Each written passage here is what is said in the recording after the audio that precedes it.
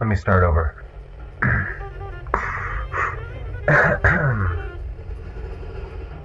I'm so full of pizza right now.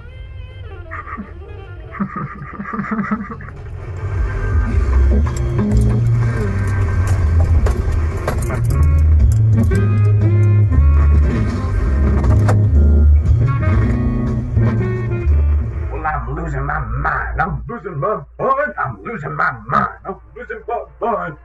That's why I started a podcast. Welcome back to the Milk Pod. This is your host, Milk Roots, and this is me trying my best to be as entertaining and charismatic as possible. I don't have much to talk about for today's episode. I just wanted to get this recording going. Maybe I'll think of something else later on to talk about, but right now, the main event for today's when you think about when you have a dream that you could do anything.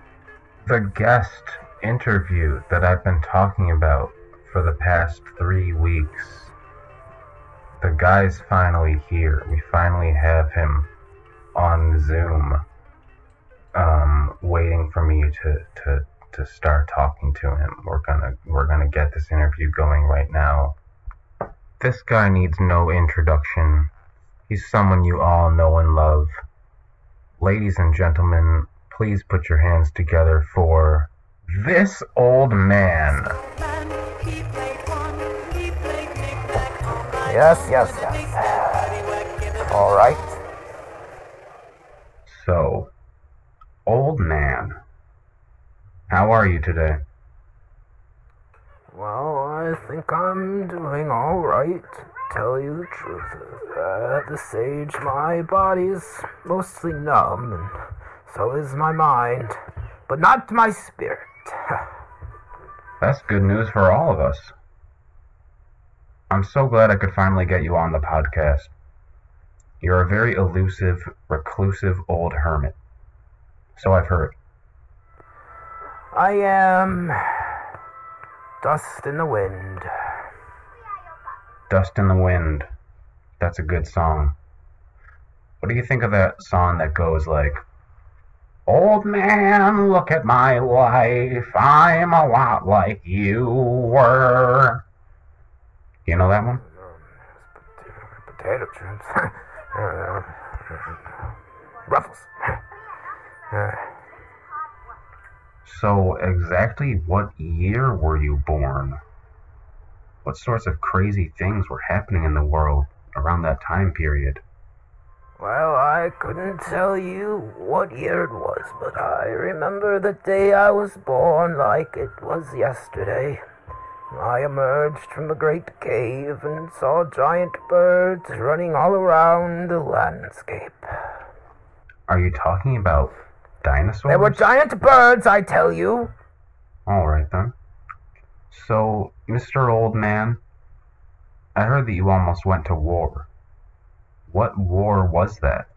It was the War of 1521. The Great Battle of the Biscuits. There was so much demand for biscuits that year. I was the town's best biscuit maker. When I say I almost went to war, I'm not hyperbolizing. I was the general and the captain and the sergeant and the... Wait, what was I talking about? Oh, right. Biscuits. I could go for a warm buttered biscuit right now. You know, I used to be the town's best biscuit maker. The town of Clunkenry. I remember one year, the demand for my biscuits caused a great war to happen. The Great Biscuit War. I was almost drafted, but they needed me to keep making the biscuits. And so that's how I served my country, with warm, flaky biscuits. Your biscuits sound better than a backyard bonanza. Oh, why, yes. Yes, son. Yes. You seem very wise. And as someone who's been on this earth as long as you have, I think if anyone's going to help me get the truth out about the existence of dragons, it's you. You can help me prove, with all your wisdom of the world, dragons are real. right? Please tell me dragons are real. Yep, dragons are real. Well, there you have it, folks. We finally have the truth about dragons. Old man, I'd like to thank you again for taking time out of your busy schedule to be on my podcast. I hope the rest of your day is just wonderful, and I hope you keep on living. Yep, alright. Goodbye now.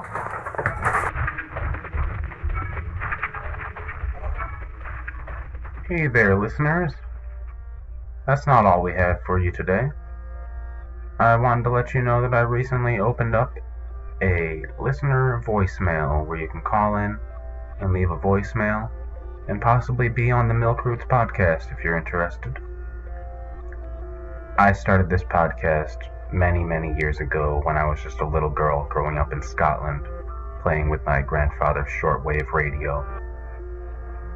But I only recently started putting my stuff on YouTube, and recently opened up a voicemail for my listeners to call in. So here's one voicemail that we got recently. Hey Milk, so I was listening to your last podcast and oh my god, I loved it so much, and I know you wanted to hear from your listeners, so I decided to leave you a voicemail and just tell you how much I love listening to your podcast. And hold on a second, that's my dog. Hold on. Get back in your cage! Get back in your cage! Don't you dare touch me! Hey, stand back!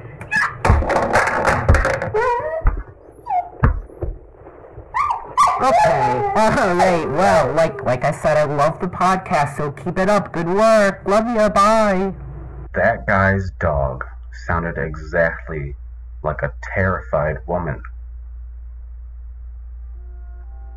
That's it for today's episode. Thank you very much for listening. Have a good day.